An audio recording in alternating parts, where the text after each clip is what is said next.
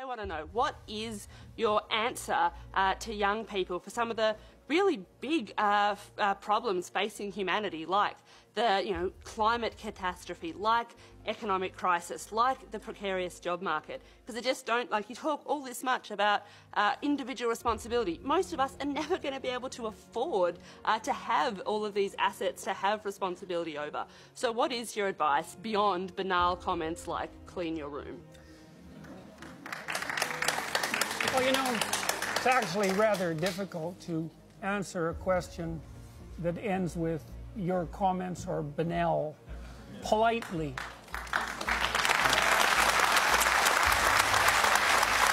So, I would consider that more of an opinionated, personal and political statement than actually a question. So why don't you try reformulating that so that there's an actual question there?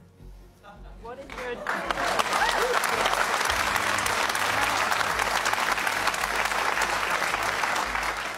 Well, fundamentally, I'm a psychologist, and my experience has been that people can do a tremendous amount of good for themselves and for the people who are immediately around them by looking to their own inadequacies and their own flaws and the things that they're not doing in their lives and starting to build themselves up as more powerful individuals. And if they're capable of doing that, then they're capable of expanding their career.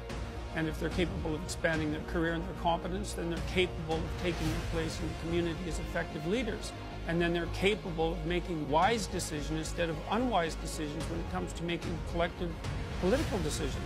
I'm not suggesting in the least, and have never suggested, that there's no domain for social action. I'm suggesting that people who don't have their own houses in order should be very careful before they go about reorganizing the world, which happens in many ways.